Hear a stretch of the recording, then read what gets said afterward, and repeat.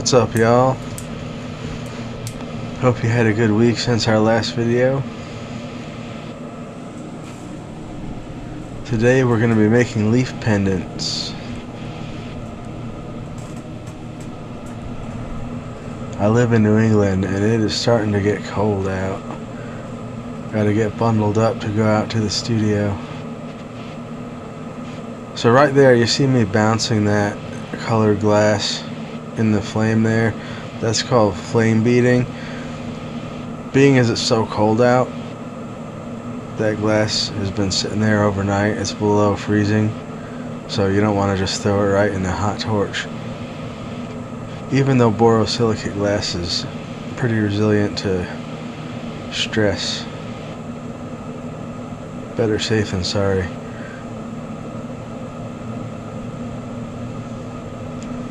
So the first thing we're going to do is start a gather. It's when we heat the glass up and let it kind of fall down onto itself and it just balls up. You can make it as big as you want, just keep melting it down.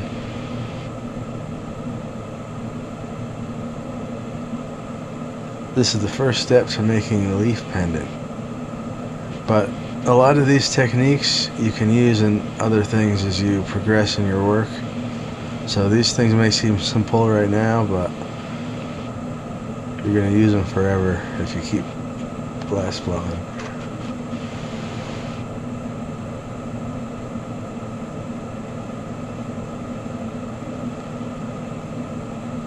If you guys like these videos, comment below and let me know what you think. Hit that like button. Also check out our social media. Film and Fire on Parler and Facebook, and we're Film and Fire Art on Instagram. And also check out our website. We have photography and glass. www.filmandfire.com. So I have this gather about as big as I want it.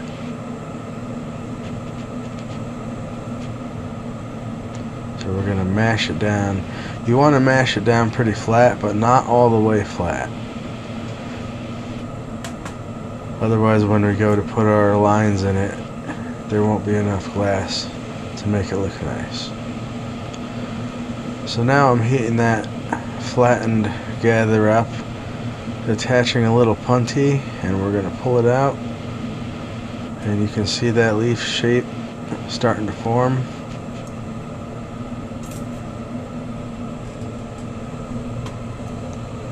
I'm going to take the Bear Grylls knife that my dad got me at a yard sale, and you just carve right into there. Start in the middle, try to make sure you get it nice and center.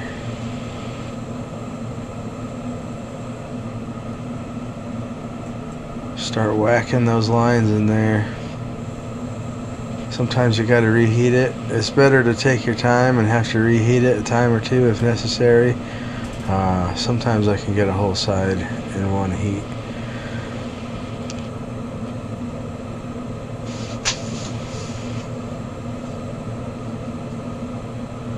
See, I'm pushing in the ends of those lines, those leaf lines. It gives it a nice little touch, I found.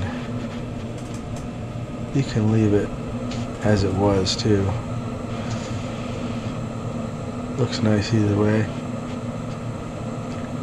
So now I'm going to straighten that out a little bit. It gets a little crooked when you start mashing it with a knife.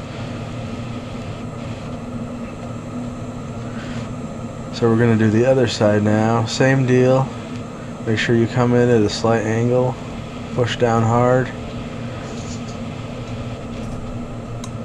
Reheat if necessary.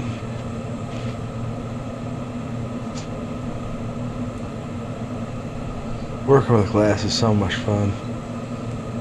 Like I said in my last video, it's there's a learning curve for sure, but nothing you can't figure out. So you see, you kind of push up on that edge and roll it in up to the top. You don't want to just push straight in from the side, or it kind of bulges on the bottom and the top and it looks funny.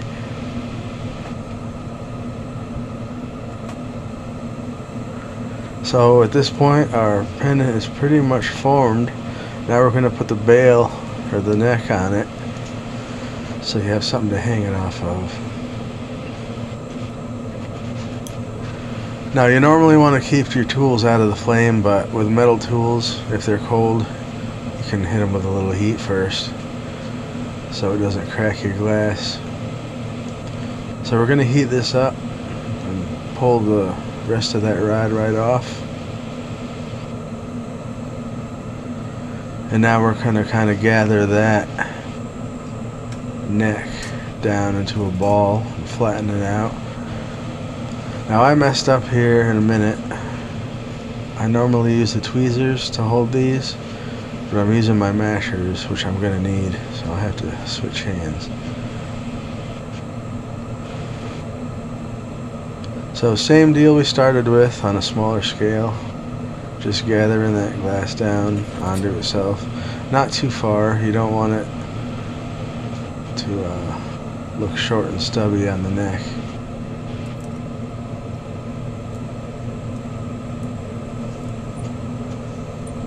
It's good to have a set of tools on either side of you. I have picks that I have, one for my left hand, one for my right hand, because I'm always using those tungsten picks. But it gets expensive for some of these tools if you want doubles. So same deal, heat it up, mash it down. We're going to pull that out slightly, just like we did the leaf. Just gives us a little extra to work with so we can wrap that around. Still have room for someone to put a string or a chain through that bail.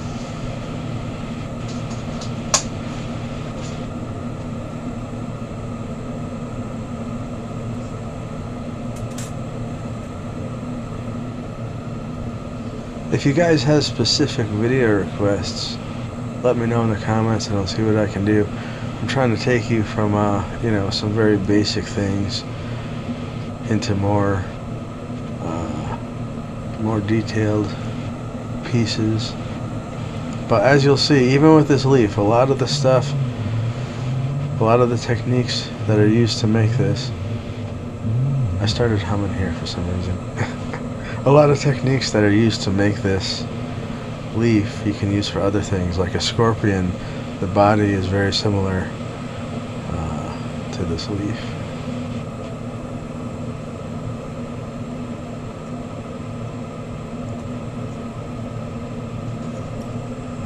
And that'll do it for that one. Nice amber purple color. As that cools off, it's going to look real nice. Put it right in the kiln, 1050 degrees Fahrenheit.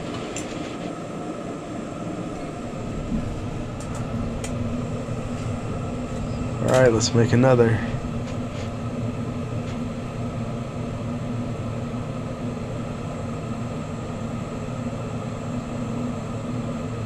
I'm still in the process of tweaking my studio. I got a mini torch recently that's been helpful. Just allows you to get in there and do more detailed, precise work. This torch, this Bethlehem Bravo torch that I'm working with, gets a pretty precise flame, but it's nice to be able to move the torch around with your hand with the mini torch. I don't have a foot pedal. A lot of guys have foot pedals, which makes it very easy to switch from a big flame to a small flame. But maybe Santa will bring me one.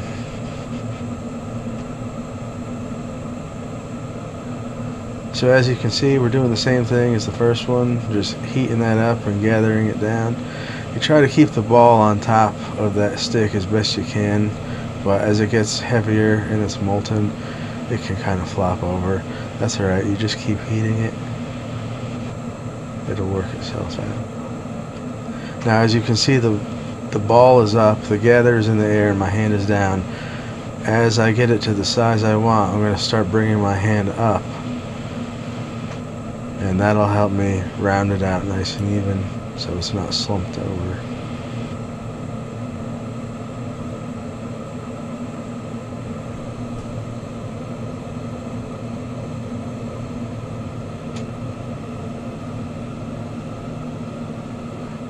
Gotta mash it down again.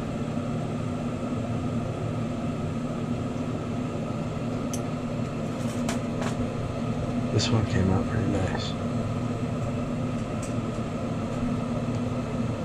So now we're gonna kind of heat up the bottom half of that leaf, because we want the top half to keep its form, and we want it to stay decently wide. But heat up the bottom half, put that cold seal punty on there, and pull it out.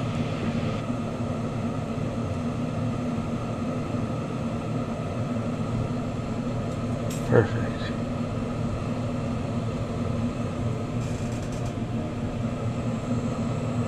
You'll find with glass you want to kind of be ambidextrous, be able to do the same motions with either hand. It just makes things easier.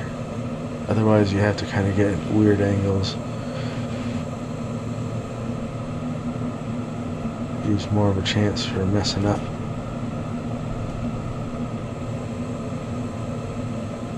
So see, as you're pushing those lines down in there, if you mash the leaf too thin when you're mashing it out from your gather, you just don't get that definition. It doesn't look quite as nice. It took me a bit to figure that out.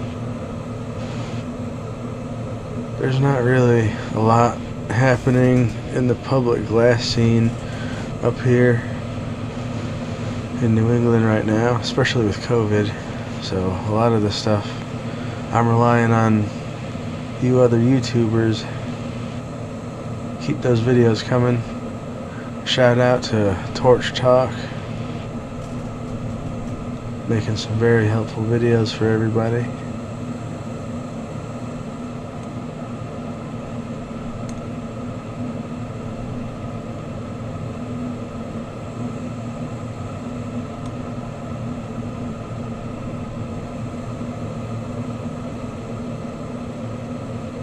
A lot of people want these leaves.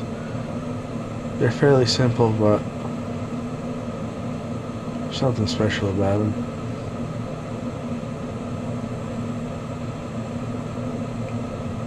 So same technique here, you kind of push in and roll it up the side, and that's about it. I'm going to put a neck on this. Like I said, remember to check out my website, www.filmandfire.com.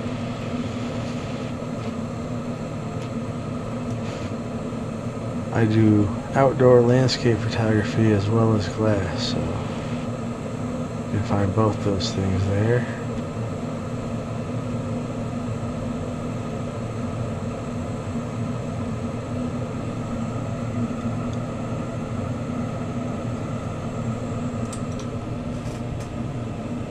Comment below and let me know what you want to see me make next week.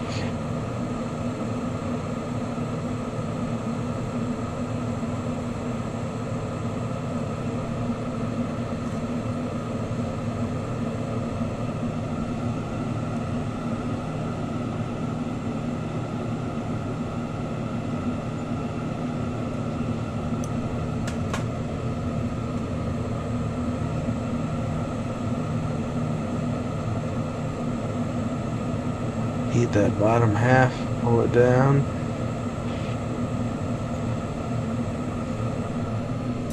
See that punty, that glass that was in my right hand, that breaks off real easy when it's a cold seal. A cold seal is when one piece of glass is hot and the other's cold.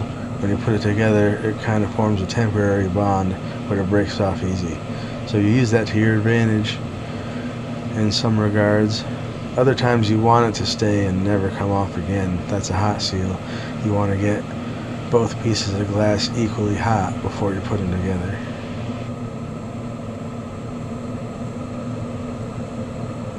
attach that bale, you want to heat it up real good where it meets the leaf, so the glass is all fluid and happy, so there's no cracking. And there you go, y'all. I appreciate you watching this.